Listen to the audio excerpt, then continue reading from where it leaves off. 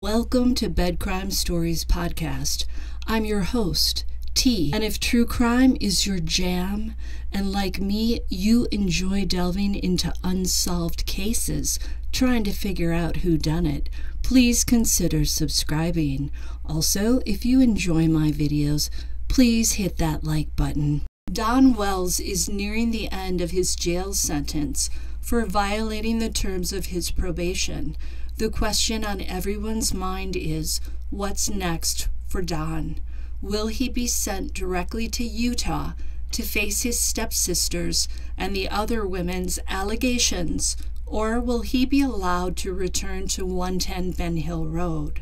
From what I've heard, it sounds like Don will have to face some consequences for the SA of his stepsister Jeanie, and possibly also for the other women who have come forward with similar claims. Don Wells, despite his extensive criminal background and lawbreaker credentials, admitted on a recorded call that he SA'd his stepsister when she was 5 years old and he was 12. Although he admitted to it, Don tried to put part of the blame for it on his victim, saying she was a willing participant and even the aggressor. Perhaps he thought he could not be held accountable for those actions because of a statute of limitation and because of his age at the time.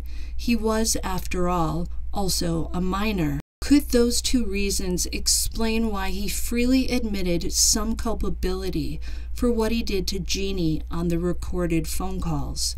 For a serial criminal who wants to stay out of prison, that's not a savvy move, right? You'd think he'd have known to keep his mouth shut. But then Don does like to talk to YouTubers, and he thinks he's smarter maybe than he is. Because Don admitted guilt in Jeannie's case, it would appear that there's no need for a jury to decide if he really did that or not. So what will happen to Don once his current jail sentence is up? Will he be allowed to head home and start drywalling again? Or will he be bussed in shackles over to Utah to pay the piper? A lot of people have said that Utah can't do anything to Don because of the statute of limitations, meaning the absolute deadline on how long plaintiffs have to file claims and on how long prosecutors have to file charges in criminal cases. According to what I read, the statute varies in length based on the jurisdiction and the nature of the underlying claim or charge, but it is typically restricted to a few years at most. This has obviously been a problem for victims who were SA'd many years ago but hesitated to come forward at the time. A lot of victims keep their SA a secret.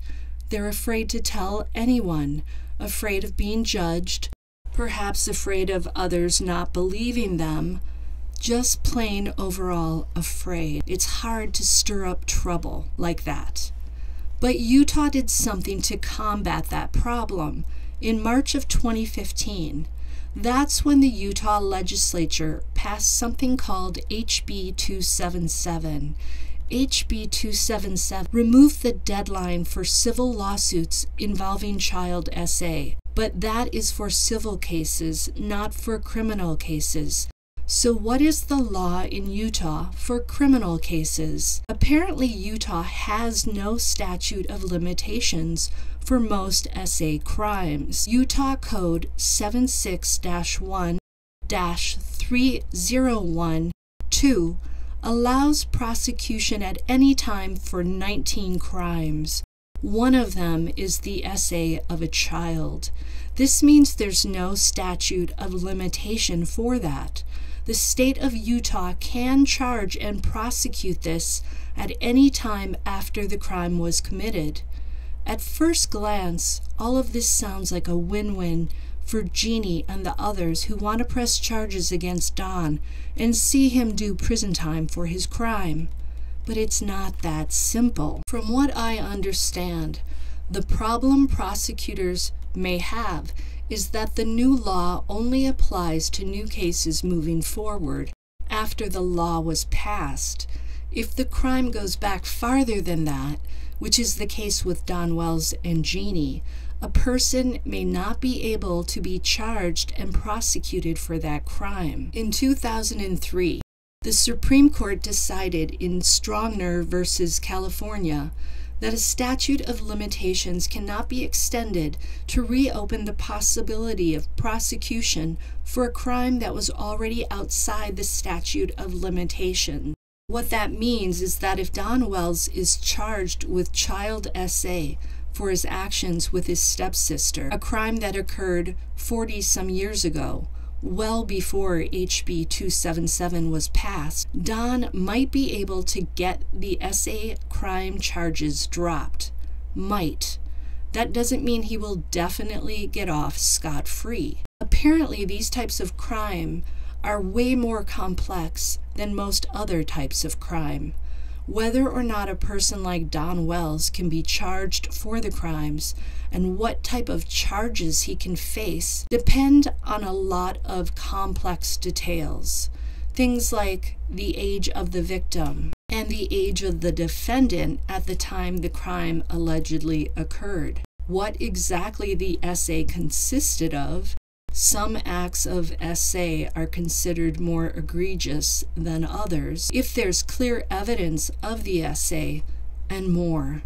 In short, it's complicated, and it will depend on what exactly Don Wells is accused of by each of the women, and if there's evidence, things like medical exams done after the SA. So we'll just have to wait and watch and hope for justice to prevail. If Don is ultimately charged and found guilty, the penalties he may face include decades of prison time, thousands of dollars in fines and restitution, and mandatory placement on the SO registry for decades or even a lifetime. Personally, I get the feeling Utah is not going to let Don off the hook if they have what they need to charge him. Because there's more than one victim, those in power may just throw the book at Donnie. Certainly, from the way he talks about his SA of Jeanie, he doesn't sound truly recalcitrant and doesn't seem to grasp the full weight of the pain and suffering he inflicted on her and the other alleged victims. If he was really taking responsibility for his actions, he wouldn't be saying things like Jeanie was a willing participant. She was 5 years old, for crying out loud.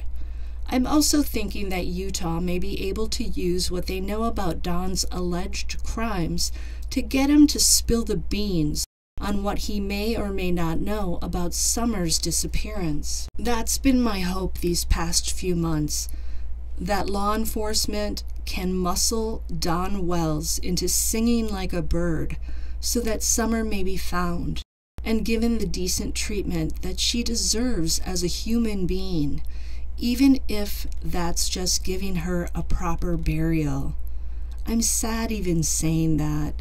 I've always wanted to see Summer turn up alive and well, but I know that the statistics are not on her side at this point. Until the next time on Bed Crime Stories. Now do me a favor, smash that like button, subscribe if you're not yet subscribed, leave me a comment, and if you want to support my channel, you can do so right down there in the comments.